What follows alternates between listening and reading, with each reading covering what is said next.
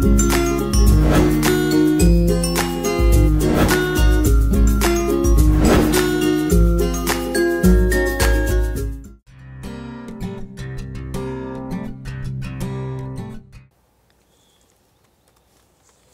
everyone, welcome to Naresh Technologies.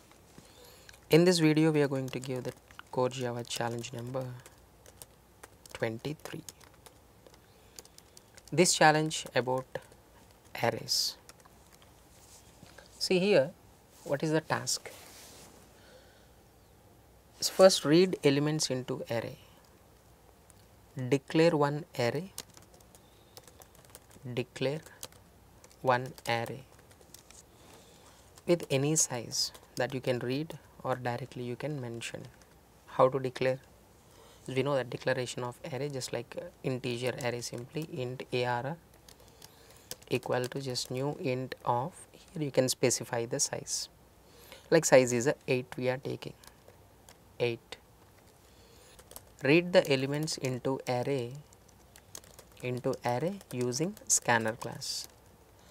A scanner class belongs to util package, we know that, and it is providing that next int method is used to read integers. Here just read all the 8 integers and store into that array. Here it is enter duplicate elements also, store some duplicate elements into array. Now here read an integer to check whether the element is duplicated or not. That is, see, this is not the searching process, this is not finding an element, finding the duplicate is present or not for the specified element, right? Just repeat one loop from first location to last location. Every time compare the element, specified element with the index element.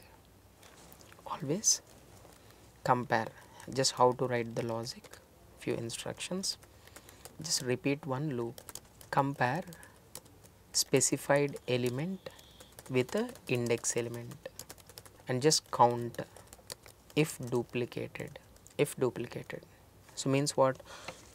Just every time count that number, how many times it is specified element is present or not. If count equals to 2 means what? It is duplicated. Just break the loop, no need to continue. Sir, how many times it is duplicated? No need to give. What I am asking, just duplicated or not, repeated or not, one time enough. Just break the loop. Suppose if 1000 elements are there, if you find out the duplicate at the 3rd index or 5th index only, no need to continue with remaining 995 iterations. Just break the loop and print element is duplicated. That is, so this is your task. Here it is, please declare the array with a specified size and read the elements using scanner class. That is the task. Please write the program and comment your program. Thank you.